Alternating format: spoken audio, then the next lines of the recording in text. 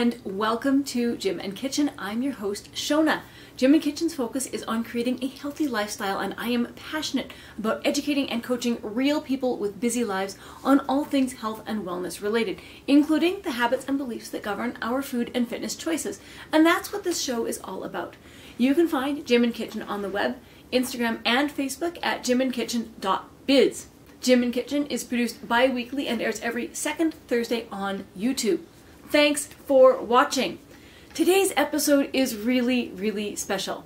Today I'm interviewing a gentleman by the name of David Murphy. I discovered Dave on X while doing content for another organization, and I was really intrigued by his fitness story and his dedication. Dave grew up mostly in Newfoundland and was raised by parents who were Salvation Army officers, so he was surrounded by charity most of his life. In 1994, he was involved in a stabbing incident which nearly took his life. For almost 25 years after that, he battled PTSD and drank heavily on a regular basis, and gained a significant amount of weight. In 2014, when he became a father, he stopped binge drinking in order to become a better dad. But then, in 2018, he reached a defining moment. After being asked by his then 5-year-old daughter to race home from the playground, and having to tell her that he was unable to because of his weight and injuries, he was motivated to make changes. He set on a mission to lose 100 pounds. Boxing became one of the main activities that Dave started participating in to lose weight, and now he trains parents and kids in his hometown. Finally, in 2013, he and his daughter completed their first 5-kilometer run together. He says her smile makes it all worth it every tough day. Dave's stories of community and overcoming adversity are incredible, and I'm honored that he was willing to share his fitness journey with me for this show. Please enjoy this wonderful conversation with Dave Murphy. Hi, Dave, and thanks again for hanging out and being on Gym and Kitchen. And I'm really excited to ask you a bunch of questions about your fitness journey and how you got from the opposite of being fit to really fit and to teaching boxing and things like that. Sure. So I'm super excited about this. So I hope you are too. I want to start from the beginning. Where does the story of Dave and improving his health start? Well, it all started in 1994. I was involved in a stabbing incident with 3 guys, and they came towards me. I tried to defend myself and obviously failed. So I had 13 stab wounds in me. 2 severed the muscle in my left leg, so I have half a muscle in my upper left thigh. I had a punctured lung. I had 1 miss my heart by half an inch, and just other minor lacerations. But I was on a couch for about 4 months, had to learn how to walk again. And then the PTSD started. I started drinking heavily, probably 5 nights a week. I'd go to a pub and just get like out of my mind drunk, because I didn't know how to escape it. And I really didn't want to talk to my family about it. So you put on a fake smile, a sad clown. And yeah, that was my life for almost 20 years. And I probably went from 180 to almost 400 pounds just from the drinking and the not doing anything. And then I found out I was going to be a dad in 2014. So that's when the binge drinking stopped. I still was eating unhealthy and still did things to deal with it, but that's when it kind of tapered off. And then when my daughter was almost 5, we were at a playground. She just wanted to race home from the park. And because of my leg injuries and almost being 400 pounds, I sad to say, you know, sweetie, dad can't run. And her little face, you could just see the heartbreak in it, just woke me up. And that was it. I went online. I said, I'm going to lose 100 pounds this year, and I'm going to donate $1 a pound to my favorite charity. That personally kept me accountable, not just to myself, but to my close friends, family, and the charity. So when I hit that goal, and after a year and a half, people match me. Like, they matched my $1 a pound. So I was like essentially just selling my fat. And That's a great way of putting it. that $100 turned into $1,500. And then for a charity that helps veterans and first responders with PTSD called Camp Praxis. They're a horse therapy program. And yeah, so Arlene from the Dragon's Den matched all of us. And then Spruce Meadows may have seen it but they donated over $22,000 to them. So my little $100 turned into almost 30 grand in about 3 years. Wow, Dave, that's amazing. I have so many questions that just came out of that story. So you mentioned Can Praxis, and that's the one that you chose to donate to because they've got an equine. And what's your connection to the veteran community? In 2007, I had a friend that was in Afghanistan, and we talked a couple times a week, and he's like, man, they just opened up a Tim Hortons there. And I'm like, what? Yeah, like in the base in Kandahar. And I said, wow. I said, are you paying for that coffee? He's like, yeah, we pay for it, but it goes back into family programs and stuff through the MFRC. I'm like, well, you're not going to pay for it anymore. So I went on Facebook. This is when I first joined in 2007. Started a little page called Tim Hortons for Our Troops. And this is back when they had the paper gift cards. So I said, you know what, let's get people to write a little note on the back and we'll send them over. I didn't want them coming to me directly. So I met Susan Tom from the Military Resource Center in Toronto. She's like, well, I'll give you our address. People just send them here and we'll deliver them. And the first year we sent over $100,000 worth of free coffee. Oh, wow. That's fantastic. I bet you I had some friends that were deployed between about 2006 and 2009. I knew a lot of people who deployed. I bet you at least one of them was the recipient of one of those coffees. So that's a wonderful initiative. Yeah, they used to get so much. They shared with the British guys and the US guys and got them all hooked on Timmy's. And all of a sudden, Tim Hortons started opening up in the States. So who knows what happened there. I used to feel for a number of years that the Canadian Forces was fueled by Tim Hortons.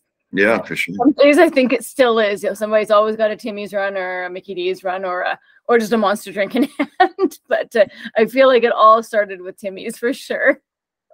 Yeah, and Tim Hortons actually sent me one of the camouflage Kandahar hats. Oh, no way! When they did roll up the rim over there, that was one of the prizes. So it was only 1,000 made, and at the end, this lady from TDL Group found one and sent it over to me. And I'm like, wow.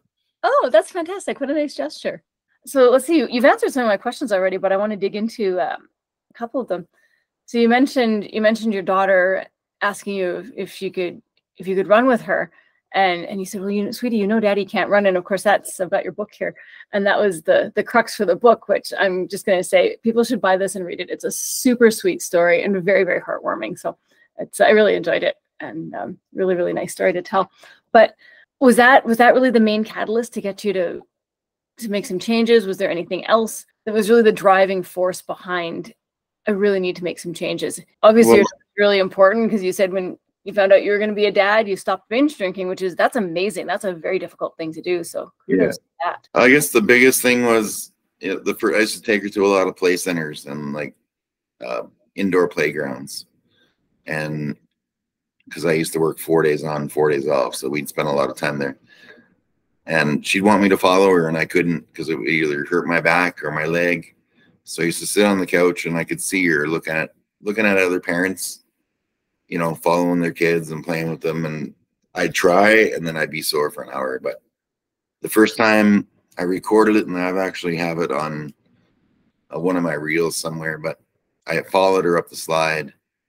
And then when I got to the top, and her smile when she saw I was going to go down the slide with her, man, just every day I didn't want to go to the gym, or every workout where I was like feeling like crap the next day, like that made it all worth every second right there. And, isn't that wonderful? What a powerful motivator. Yeah, and she keeps me accountable. Like, she works out with me. We go boxing together. I have a boxing gym in my basement. We train together. I teach her self-defense. Some of her friends from school have come and learned some self-defense techniques, just in case anyone ever tries to shove them in a car, they know what to do. I'm in a little town, so probably not the biggest worry here, but it can happen anywhere, right? It can happen anywhere, absolutely. And knowing even just how to be self-confident and strong and recognizing a situation like that is really important. Now, you've mentioned that you teach boxing to kids as well. Can you tell us a little bit more about that? I haven't been doing it lately, but I did have a mom reached out to me, and her 12-year-old daughter was being bullied at school. And she said, I hear you teach boxing. She's like, how much? I'm like, nothing. I have a daughter. Let me do 10 with her. And then just you can refer me to people. So we did we did 10 sessions together. She was a bigger girl, so she was being bullied because of her weight, which is something I can relate to because it happened to me at gyms and stuff. So I did 10 little sessions with her, and this bully came up to her at school and said, "We're going to fight." She's like, "Okay." And and did the bully run off? Because that's often what happens. Well, no, she tried to grab her and she did the defensive move back. And then she tried to hook her and she blocked it away. And she just grabbed her shoulders and said, "This is where you stop messing with me."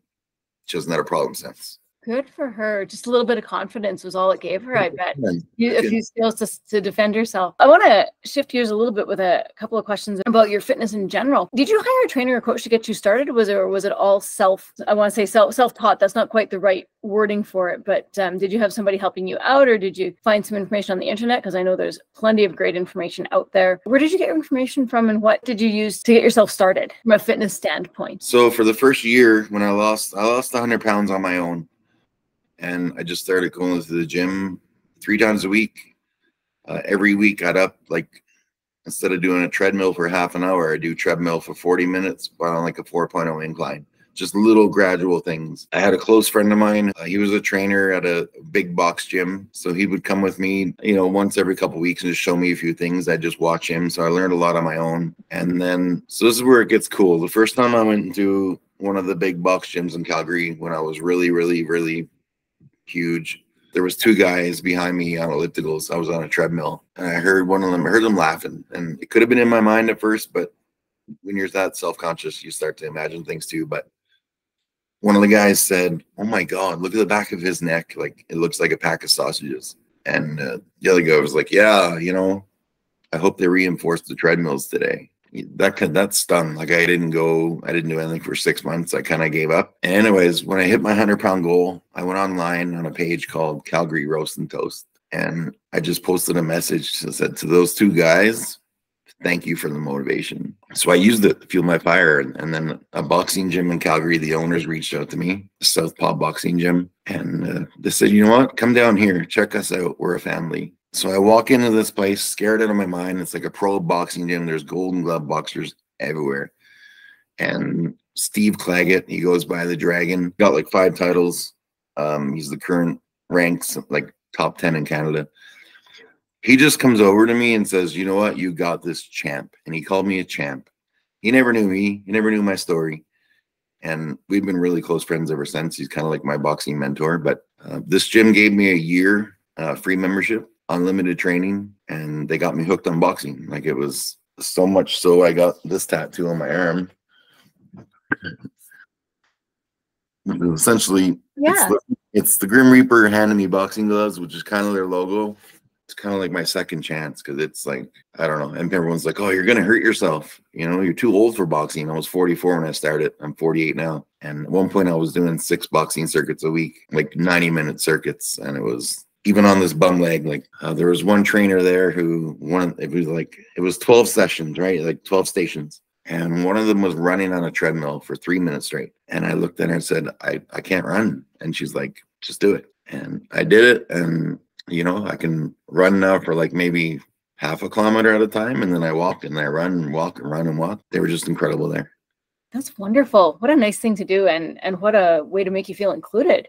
Yeah. And get hooked on boxing, which I'm told by many people is a really, really enjoyable sport.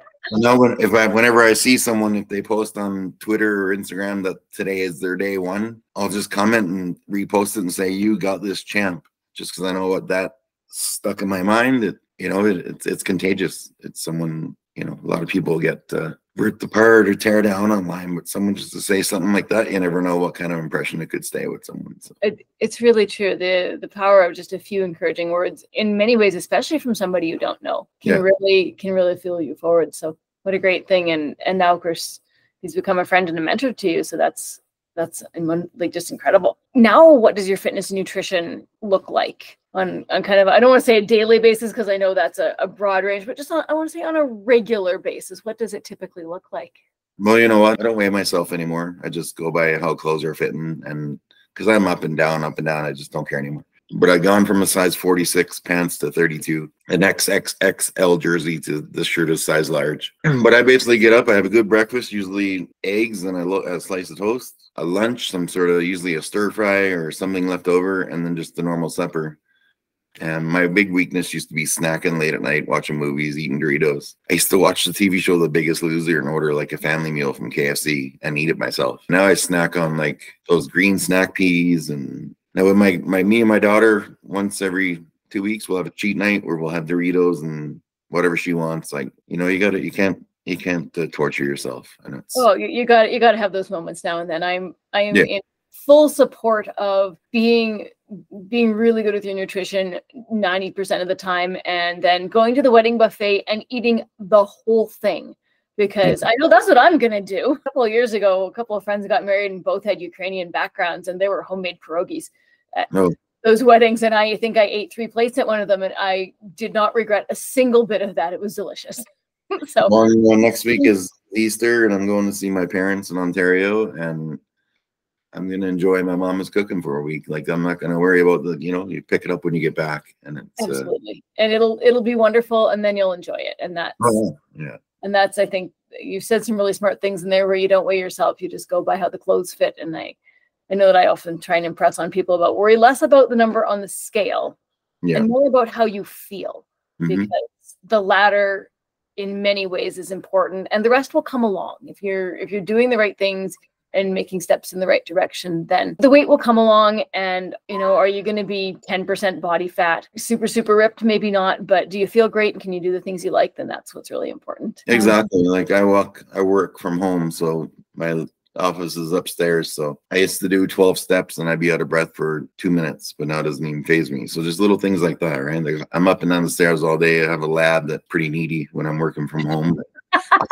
So I'm up, I did it, I calculated it. Every 3 days, I do the equivalent of the CN Tower just from working from home. I bet you do, up and down the stairs. Right. Well, those pets can really just be the slave drivers, right? Yeah.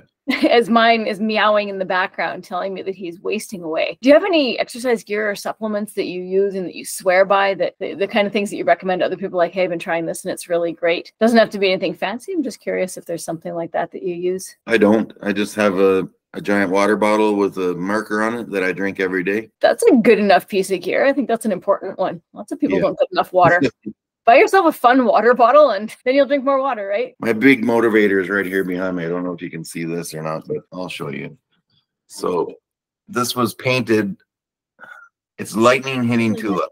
So that painting was painted by one of the paramedics that saved my life. It took me 29 years to find her. I had almost given up, and I went on Twitter and I was like, this is my last attempt. This is the date. This is what happened. If anyone knows anyone that might have been a paramedic at that time, please let me know. And it went viral. I ended up on like all the CTVs and CBCs, and her sister reached out to me and she's like, listen, and that date in 94, there was only 2% of paramedics in Ottawa that were women. And my sister was the only one on duty that night. I had a Facebook chat with her and she showed me the picture of herself in her uniform from that year, and my jaw just hit the floor because I'll never forget her face. It was, just the most beautiful thing I've ever seen.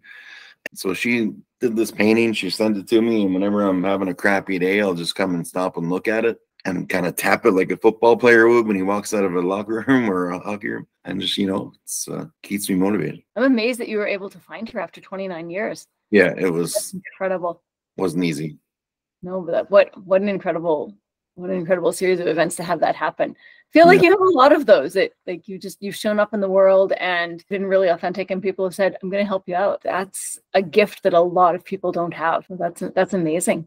Yeah. I want to just pivot back to something from the beginning of our chat, getting PTSD from being stabbed multiple times and recovering from that. What did you do to deal with your PTSD? Any particular strategies going forward? Any tips for people who have experienced PTSD or who are suffering from it for a variety of reasons, and ways that they might help manage it? Because I know that it can be very, very difficult for some people. I didn't know what to do with it for almost from the age of 18 to about 35, because the guys that stabbed me, they were Somalian. So whenever I would see anyone that looked like them, if I was on a train, I'd have to get off. If I was on a public transit, I'd have to get off. I was walking on the street and I'd see them coming towards me. I'd cross the street. And then my ex-wife was 7 months pregnant, we had to move. And these 3 Somalian guys come out of the apartment and they're starting to walk towards me. And I'm like, I back up a bit because I was doing this myself. I couldn't, it was a sudden move. I didn't really get anyone to help me. And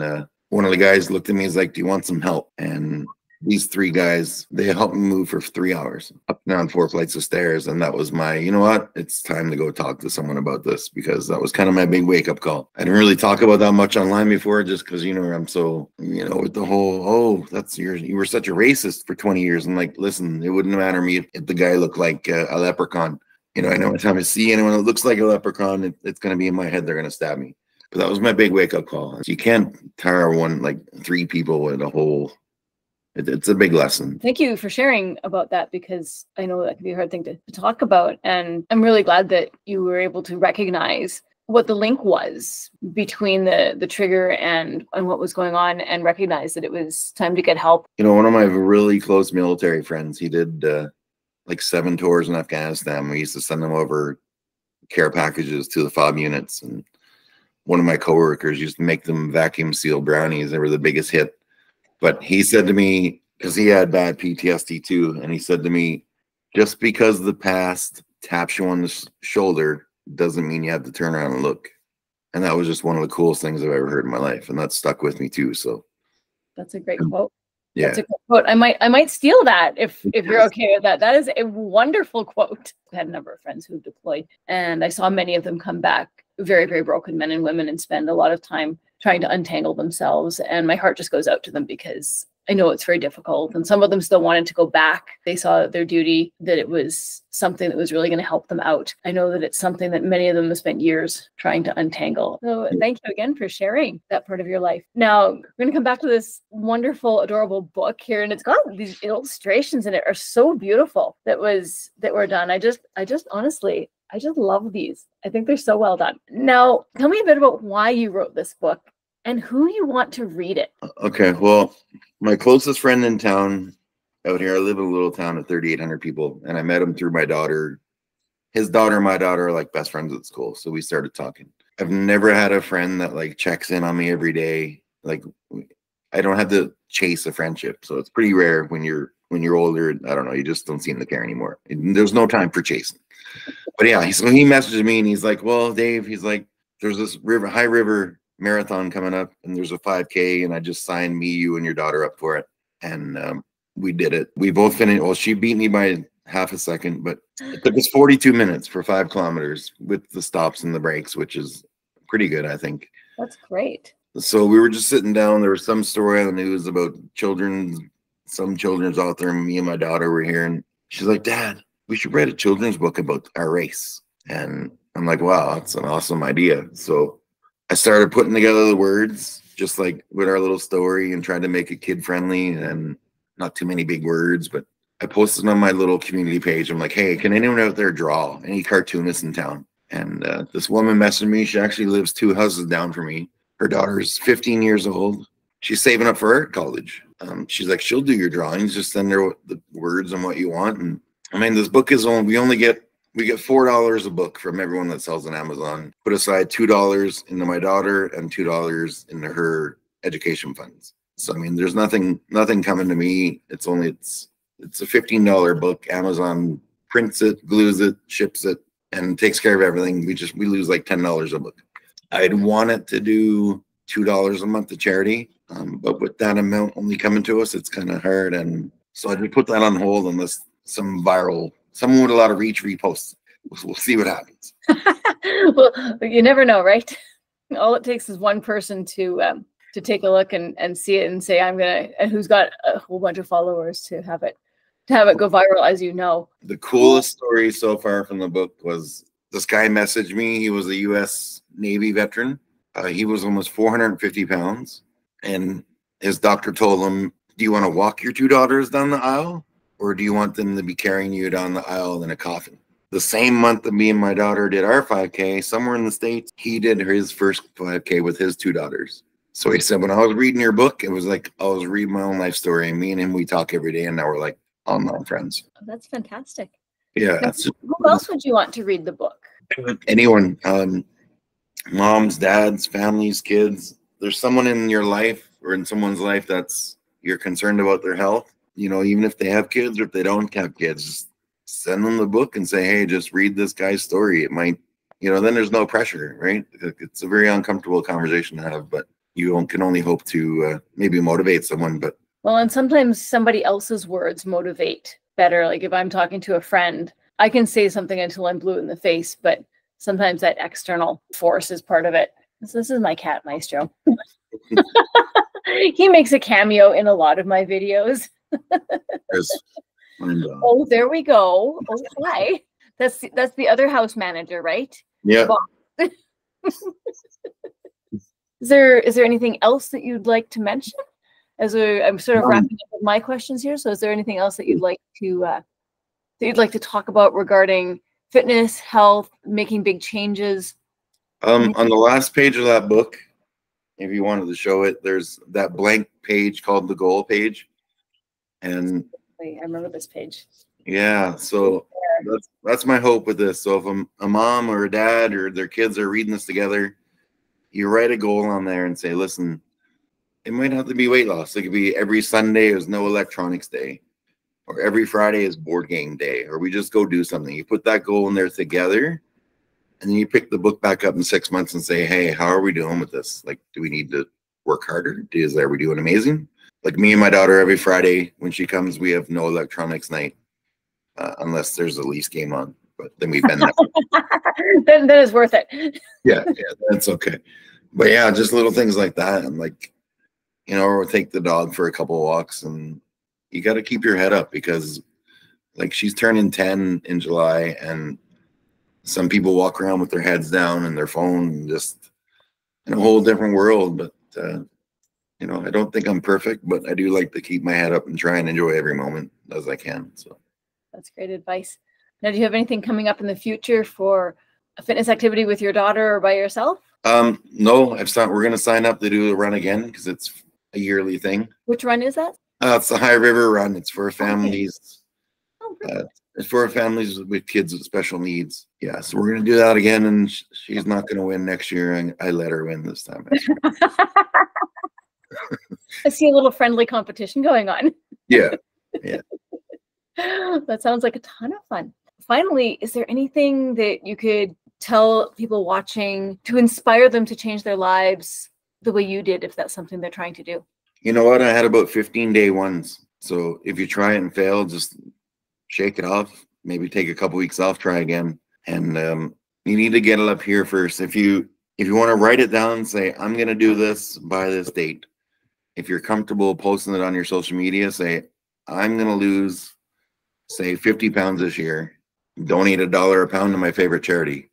Say, who would like to match me? I'm selling my fat. And then, you know, if you're comfortable doing that, but even just that own to your personal stuff without the online thing, it'll keep you accountable. I know when I didn't want to go work out, when I used to not like working out, which I love, I think about who the people the charity helped. And, you know, if that $100 might pay for a meal for a family that comes together, or just it keeps you accountable. And yeah, probably the best decision I ever made. Fantastic. Family is really important to you. I can tell. Yeah. Charity and helping other people. And that's, Dave, that's a gift. Lots of people don't have that at all. So, well, that's why I love when Can Praxis runs this program. Of course, they bring the veteran or the first responder or whoever, but they bring their spouse and they go through the program with them, so they know how to deal with someone that's dealing with PTSD. You know, the family's included, which is probably the most unique part of it. Well, and the horses are amazing. Horses are incredible creatures. Absolutely incredible. I have a couple that live I live in front of a farm that faces east, and there's 4 houses out there. So some days I'll just go and have conversations with them, maybe once a week when I'm walking my dog, or if I'm not walking my dog, I'll just stop and talk to them. I call them names, and it might look crazy, but I don't care. I totally talk to horses. They're beautiful creatures. They're absolutely beautiful. So, Dave, thanks so much for sharing your stories and for taking the time to meet online with me and agreeing to be interviewed by this girl you didn't know who was like, hey, I saw your story on Twitter and I'm kind of interested. Would you be interested in being on my little YouTube show? So thank you so much for this. I really, really appreciate it. No problem. And I'll let you know when everything's ready to go. Perfect. Hey, thanks so much for watching. I hope you enjoyed listening to that episode as much as I enjoyed recording it. If you enjoyed this episode, be sure to like and subscribe to the channel, and don't forget to share this episode with a friend. Plus, remember to connect with Jim and Kitchen on the web, Instagram, and Facebook at jimandkitchen.biz. Thanks again for watching, and I will see you in the next episode.